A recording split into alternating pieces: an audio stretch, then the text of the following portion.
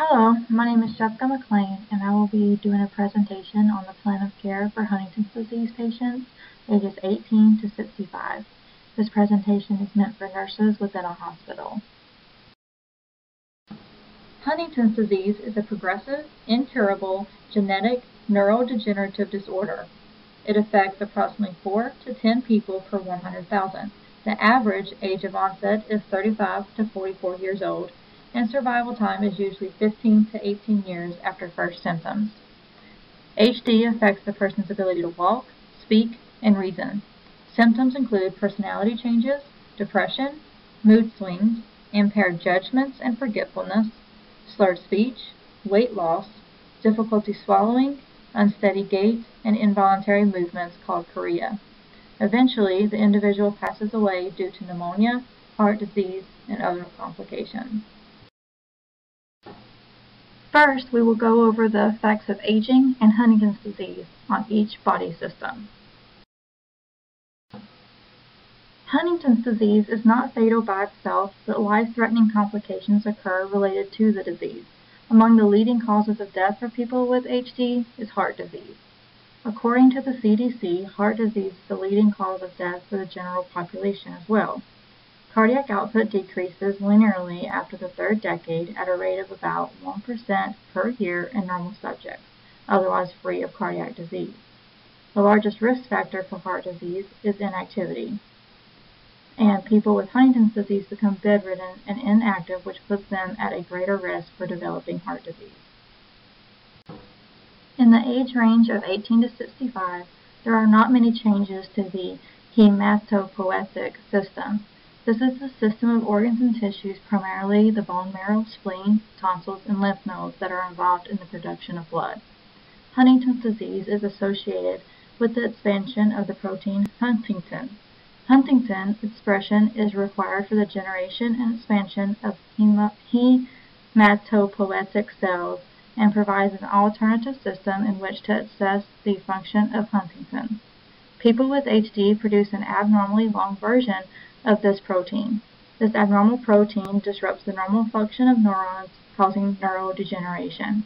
More research is needed about the normal function of Huntington to fully understand the changes in the Huntington's patient. The incidence of pneumonia increases with age due to a general decrease in the immune system. Aspiration also plays a major role in the increase of pneumonia with age. Pneumonia is the leading cause of death in Huntington's disease, followed by heart disease. Although the exact percentage is unknown, most HD patients have dysphagia, especially in the advanced stage of the disease. Therefore, aspiration is the most likely cause of the fatal pneumonia. Urinary incontinence increases with age, usually due to stress incontinence. Urinary incontinence in Huntington's disease may be due to involuntary movement of the muscles in the bladder. Immobility plays a role in the incontinence of the HD patient as well. Individuals with HD experience malnutrition and weight loss. Both of these can cause an electrolyte imbalance and impaired kidney function. Each gender has their own reproductive changes related to age. Menopause occurs in women due to the disappearance of oocytes. Enlargement of the prostate occurs in most older men. There are no reproductive changes with individuals diagnosed with Huntington's disease. The only consideration is that individuals with HD may decide to not have children due to their positive genetic testing. As we age, there is a progressive deterioration in the number and function of insulin-producing beta cells. The cell's ability to recognize and respond to changes in glucose is impaired. Besides the normal aging changes to the endocrine system, there are no changes to the individual with Huntington's disease. As we age, there are alterations in gastric motility, gastrointestinal hormone release, taste and smell, and intestinal overgrowth. The alterations in swallowing, called dysphagia, can cause silent aspiration. These changes in gastrointestinal function can also lead to fecal incontinence and constipation. Individuals with Huntington's disease usually end up having to have a gastrointestinal tube placed due to their decreased cognition and risk for aspiration. Individuals with Huntington's suffer from fecal incontinence due to immobility and decreased cognition. Constipation is also a problem for these individuals since they are immobile. Lean body mass decreases with age, primarily due to the atrophy of muscle cells. Bone density decreases and the bones become more fragile, especially after menopause for women. The joints in the body break down, leading to inflammation, stiffness, and pain. This breakdown may lead to arthritis in some individuals. In addition, movement and gait slows with aging. Individuals with Huntington's disease also typically have muscle problems such as rigidity or muscle contracture called dystonia, as well as impaired gait, posture, and balance. The eventual inability to walk will cause muscle atrophy and weight loss. With Huntington's disease, there is a premature death of cells within the stratum of the basal ganglia. This is the region of the brain that controls movement. Cells also die within the cortex, which is the section of the brain associated with memory, judgment, thinking, and perception. Cells also die within the cerebellum, which coordinates voluntary muscle activity. Researchers now believe that a building block for protein called glutamine abnormally collects in the cell nucleus, causing death. It is still unknown why this protein only kills certain brain cells. There are no changes to the integumentary system with Huntington's disease. Consideration should be given to the risk for skin breakdown, though. These patients become bedridden and inactive in the late stages of the disease, which put them at an increased risk for pressure ulcers. Now we will discuss the risk factors for Huntington's disease. There are two types of risk factors, modifiable and non-modifiable. Non-modifiable risk factors are characteristics that you cannot change that put you at a higher risk for developing a disease. These risk factors include age, gender, family history, and ethnic and racial background. Modifiable risk factors are characteristics that you can take measures to change that put you at a higher risk for developing a disease. There are two classes of modifiable risk factors, behavioral and biomedical. Behavioral risk factors include tobacco smoking, excess alcohol use, physical activity, poor diet, and others. Biomedical risk factors include excess weight, high blood pressure, high blood cholesterol, and others. The non-modifiable risk factors for Huntington's disease include family history, age, gender, and ethnic and racial background. Huntington's disease is a genetic disorder, so family history is the greatest risk factor. If one parent has HD, their offspring has a 50% chance of inheriting the disease. If the child never develops the disease, then they will not pass it on to their children. In other words, it does not skip generations. If the gene for HD is present, you will develop the disease at some point. The usual age of onset is 35 to 44 years old, so your risk of having symptoms of the disease is greater during this time period. If symptoms have not occurred during this age range, your chances of developing the disease are lower. HD affects both males and females equally. It is also known that HD affects all ethnic and racial backgrounds.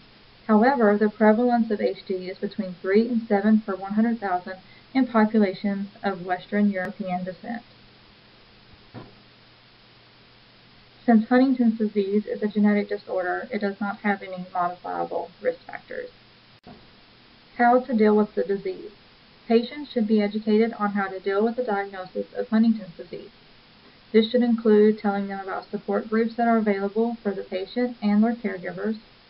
You should educate the patient and family on how to devise a communication system before communication becomes too difficult. Also, educate the patient on the need to stay healthy by exercising, complying with medication regimens, healthy eating, and smoking cessation. Moving on to the primary, secondary, and tertiary rehabilitation services and nursing care interventions.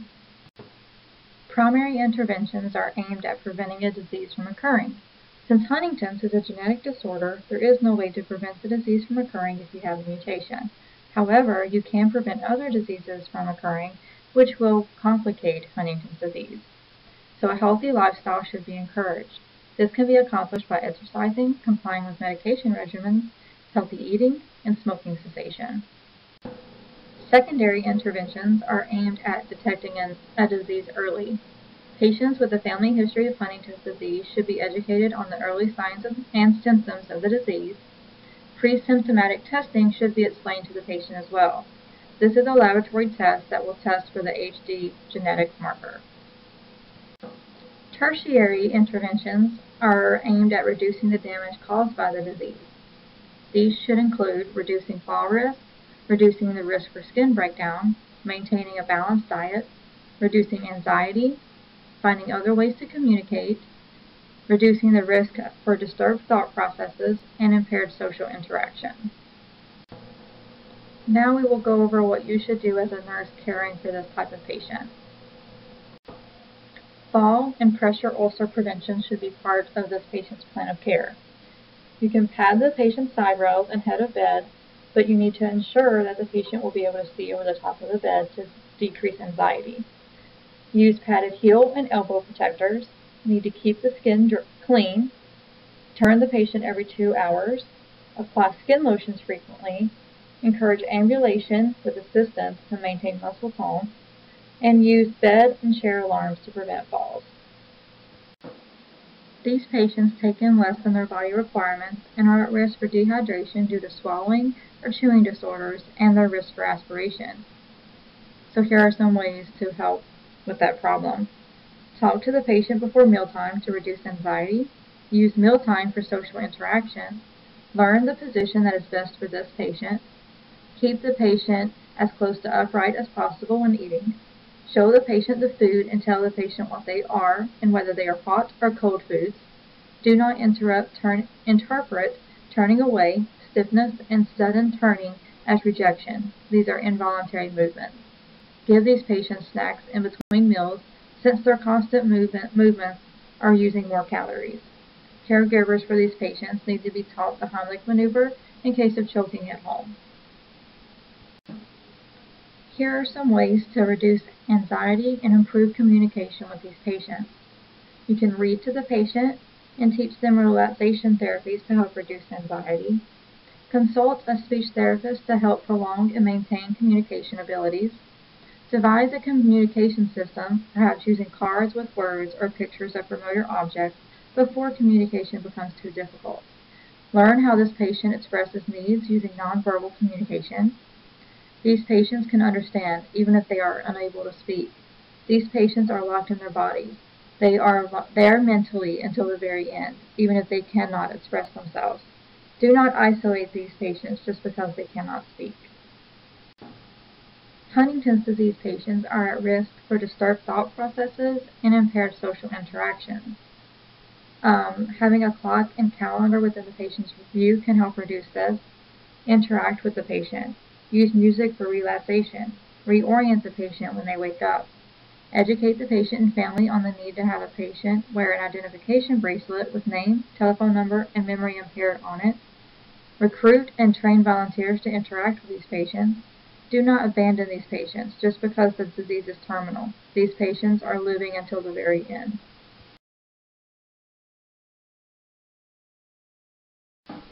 There is no treatment that will reverse or halt the process of Huntington's disease. There are ways to reduce the symptoms, though. Novain and Haldol improve chorea symptoms in many patients. Some anti-Parkinson's medications, such as levodopa, have shown some benefit to help with rigidity, and antidepressant medications can be given to these patients.